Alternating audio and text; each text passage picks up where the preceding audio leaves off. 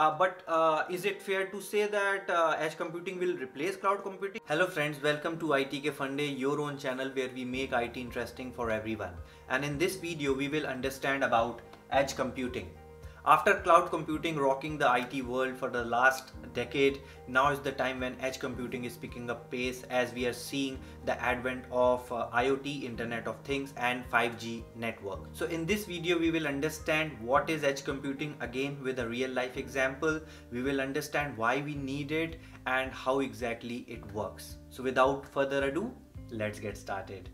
Thank you friends. If you're new to ITK Funde channel, we make IT interesting for everyone, be it IT or non-IT. We discuss all the latest tools and technologies, products, productivity hacks and career tips on this channel. So if you're new and if you like the content, do consider subscribing. Thank you. So let's take an example.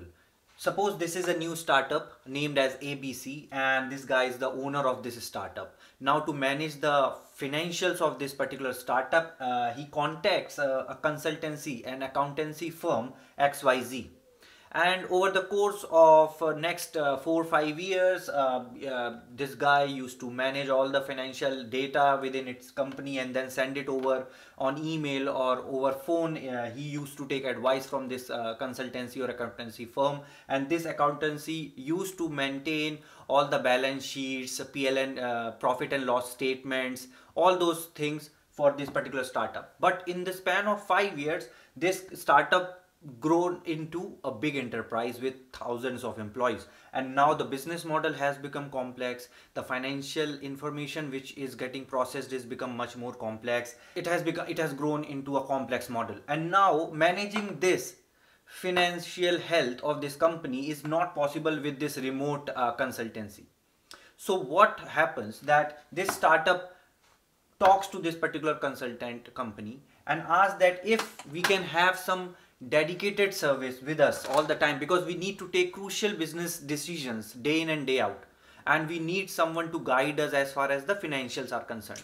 So this particular head of the company deploys one chartered accountant full time in this firm, and this particular person who's sitting here is this CA's role is to guide the CEO of the company in day-to-day activities as far as the financial health of the company is concerned, or managing the financial data is concerned, or taking some crucial business decisions are concerned. This particular chartered accountant helps in that, so it has become very quick and fast. And then this particular chartered accountant also takes all the data and sends it back to the firm so that the firm manages the overall health of the company. So yeah, this is a layman example or a real life example of cloud computing. So if you see this as a system and see this as a cloud provider, so what used to happen is all the data and the processing used to go to the cloud and come back to the to that particular system. Now it was good for a while, but now as we are moving into real-time data and IoT applications, this processing needs to be very quick, and that's where edge computing is now coming into picture. So what we'll do, we'll now go and understand the architecture of edge computing, and we will now understand what edge it provides over cloud computing. So friends, now let's understand a high-level architecture overview of edge computing. What you see on this board is how edge computing is playing a pivotal role in ensuring that all the devices which are now processing IoT data, real-time data, big data are actually connected to the main cloud data center via these edge cloud computing platforms. But even before we understand this, why we wanted or why we need edge computing is there are two main factors. One is latency and second is processing. So if you see sometimes when you are talking to your Alexa device, you might see some sort of a delay. It might be because it is going to your cloud provider, getting the data from there and downloading it. So how we can reduce these kind of latencies, because it is just a device, right, where you want to listen to your favorite song. But what about if you are driving a connected car or a self-automated car, and there's an obstacle which is coming on the way of this car, and suppose this car is now talking to the cloud, the cloud provider or the cloud data center to give the instructions back what they should do, because there's a wall in front, and you're sitting back on the back seat terrified what should happen, because these kind of systems cannot afford these kind of delays, because it can have a very severe impact. So that's why the edge computing came into picture, and the driving force for these edge computing technologies is the 5G network, because now with the 5G network you have, all the speed is becoming so fast that the data processing can be done very quickly. And secondly, IoT obviously. So basically we have three different players in edge computing. First is your cloud data center. Second is your edge gateway server, and third, you see these blue logos on top of every system. These are edge clients.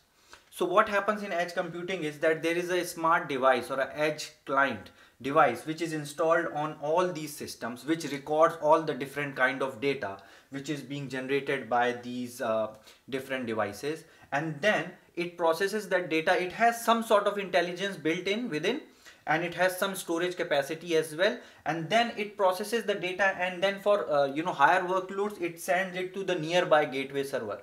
What is the difference between sending it here versus sending it directly to the cloud is that your edge gateway server would be physically located very near to your device. So that reduces the latency and increases the processing power. That's why all these gateway servers will be deployed physically closer to all these different systems.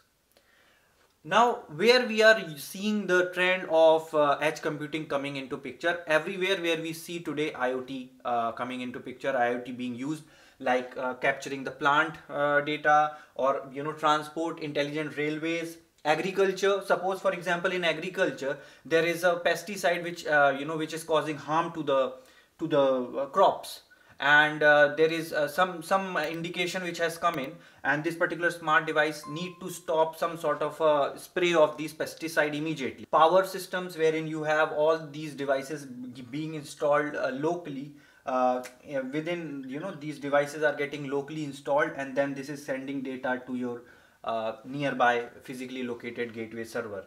Similarly, connected car, very important.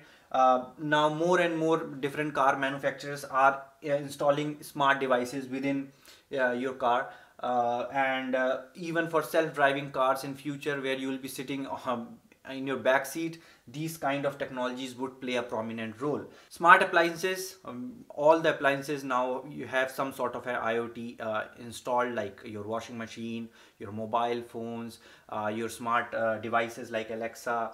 Smart buildings, now you have houses which are smart homes, which we call it, right? So as soon as you enter the house, the light would go on automatically. All those kind of decisions will be enabled through this technology. So these are some areas where we have edge computing playing an important role, or will play an important role in coming times. But there are other areas as well. So what drives this whole edge computing is, as I said, huge data getting generated, advent of 5G wireless technology, and you have IoT technology coming into picture. These technologies have enabled edge computing. Faster processing, because now you need faster processes to take good decisions on time. Intelligence in hand, so now you don't have to wait for your chartered accountant to give you something 1 week later, when you have your chartered accountant sitting next to you, as we understood in our previous example. Similarly, your edge device is there, right? Your edge intelligent device is sitting within you, and you have your gateway server, where you would have some few racks of servers, enabling it is call it a small data center in its own sense, which would be very close, sitting very closely to your appliance or to your device. Low latency, again a very important factor. Concerns on data security and privacy, again this also is one of the things which are helpful, because while the data is being sent to and fro many times over your cloud, there could be some hack, some intrusion, and there could be some data security breaches. However, one of the downsides or one of the disadvantages of using edge computing is also security, because what if someone goes and directly hacks into these systems directly where it is installed, or maybe just get into your edge gateway server? So I would say security is a 50-50 thing. We have something good about edge computing, but there is a major concern around security and privacy as well. So yes, this is a high level overview of what is edge computing and how it is becoming so popular now. You would see in next 10 years or so we will have edge computing in pretty much every area which we know today, and where we are using cloud computing. But is it fair to say that edge computing will replace cloud computing? I don't think so. It would never happen, because cloud computing would always be that parent and edge computing would be a subsidiary of it. Both would coexist, both will enable faster cloud adoption as a whole. So yes friends, this brings us to the end of this video. I hope you learned something new about edge computing today. It is going to be one of the prominent technologies in coming years. And yes, if you learned something, please hit the like button guys, because if you click that like button, YouTube actually helps this video go to a wider audience. I know you know it, but I have to say this again because this helps the channel and this helps this video to go to a wider audience. And yes, please, if you like this content, if you want to get to know more about the world of IT in a simple way, then obviously do consider subscribing to my channel, IT Funde. So until next time guys, please keep learning, keep sharing all the knowledge, and yes, as always, keep hustling. Bye for now.